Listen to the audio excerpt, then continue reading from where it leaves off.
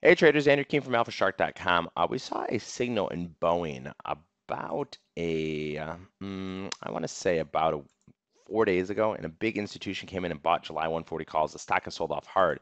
And, is this an opportunity to buy on some weakness, or, is this, just going to continue lower? So let's look at Boeing here on the daily chart. Ichimoku King and Hoi trades best on a daily chart.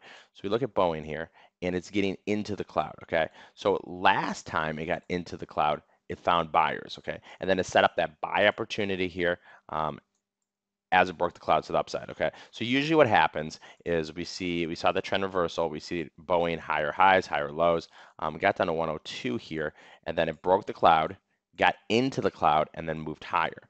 So today it's getting into the cloud as well, and I think it's going to break back up. I think it can get back to that 140 level. So buying the July 140s on a pullback, I think is okay. As a beginner trader, I want to look for a green candle as opposed to a red candle. So, don't need to necessarily enter today. Green candles, the close is higher than the open. The red candles, the close is lower. So I can wait for a green candle here. I think Boeing will push back above the cloud and then get back up to that 140 level. I think the market's oversold here. I think Boeing's oversold. The RSI reading, we're getting around 37, so it can continue to oversold for a while, but this is a July position. So I think this will work over time. It just might take a little bit of time. This is Andrew Keen from AlphaShark.com, and this is a look at Boeing, BA. Thanks, guys. We'll run it back to